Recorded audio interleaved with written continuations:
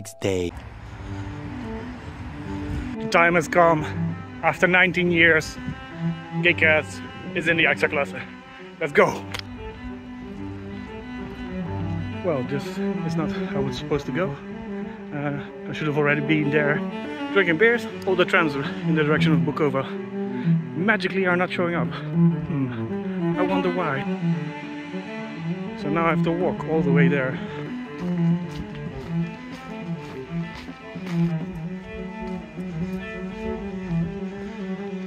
I have no clue where Google Maps is taking me.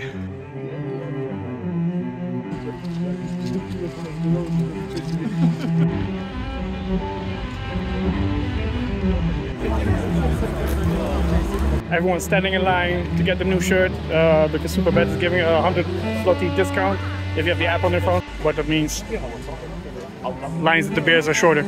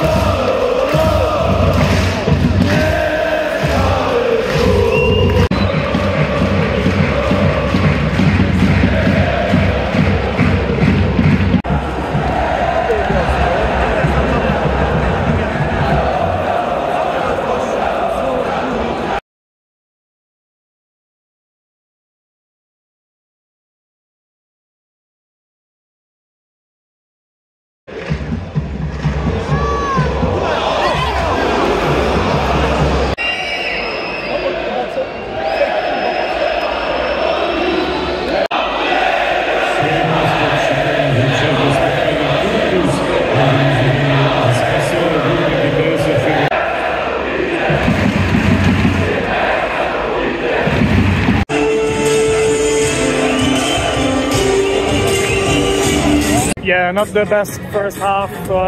Being back in Ekstraklasa, the defense was not looking great. They were having trouble getting the ball away out of the box, and Radomiak clearly knows that because they still keep on playing this little short combination inside the box. And yeah, for the first goal, same happens. The ball gets out to wide to the number 7 Veldov, and he crosses in, and Leandro heads it.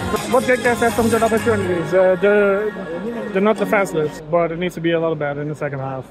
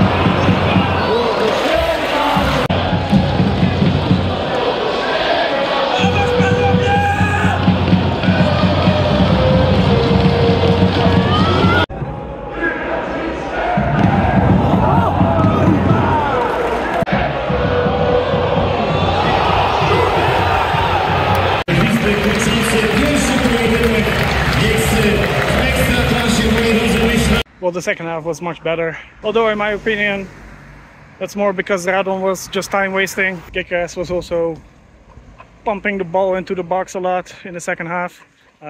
Because they have a lot of big guys. Well, yeah, not a good start. I think if there was a bit more luck, then GKS could have maybe gotten a draw out of this one. But they can only blame themselves because there were like a lot of defensive mistakes and in the midfield also. Anyways, the atmosphere in the stadium was pretty good. The meal was very lively. And also, I think the family sector. But the sectors 4, 5, and 6 were, like usual, grumpy. But yeah, that was it for me today. I'm feeling a bit tired. Didn't really sleep that much after coming back from Wrocław last night. Thanks for joining me this weekend. We'll be back next week. I'm hoping for the game of Widzew Lech. But please like and subscribe, leave a comment. You know what to do. I will see each other in the next round. Bye-bye.